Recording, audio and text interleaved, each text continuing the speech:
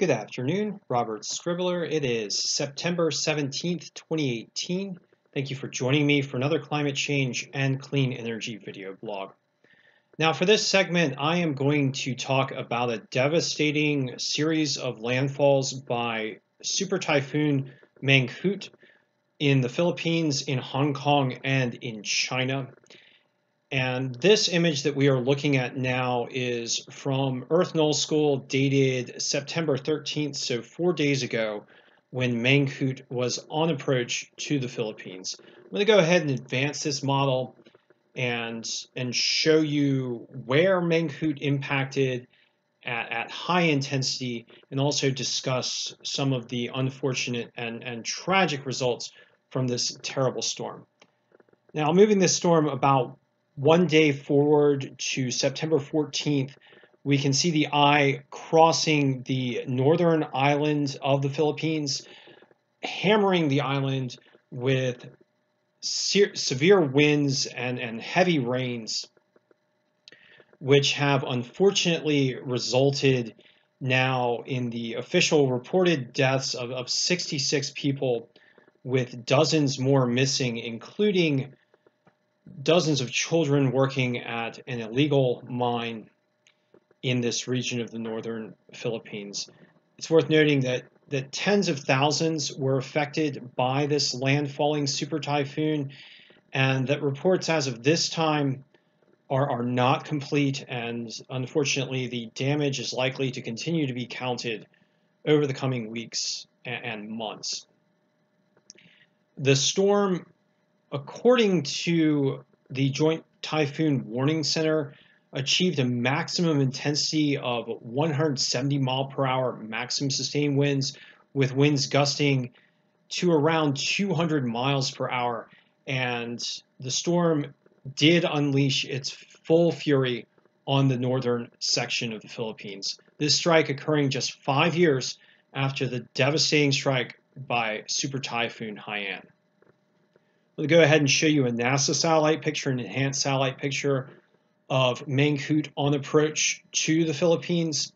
And you can see this massive cloud cover. The storm itself covered more than 550 miles in its circulation at its peak intensity. So it's extraordinarily large storm with far-flung impacts.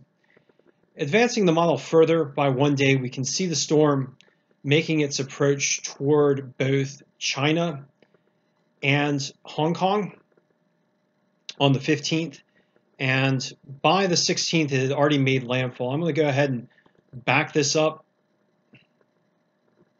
So here we see Mangkhut approaching mainland China and Hong Kong. Now, according to reports, I'm going to go ahead and play this video here of a massive wave striking parts of Hong Kong on the 16th as Mangkhut was approaching the shore. And according to reports, Mangkhut was the strongest storm to strike Hong Kong in decades, with maximum sustained winds near 100 miles per hour and gusts over 125 miles per hour, which produced an 11-foot storm surge, breaking a 100-year record for Hong Kong, producing widespread damage throughout Hong Kong, but no loss of life. And here you can see this massive wave striking a hotel along the coast of Hong Kong as Mangkhut approached. The storm was also made a quite intense strike in South China as well,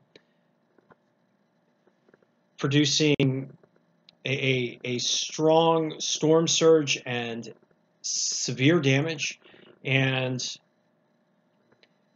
making a 5 p.m. landfall on Sunday on the coast of Jiangmen, with maximum sustained winds of around 101 miles per hour, and producing an unfortunate loss of 5 individuals in southern China, with 213 people injured.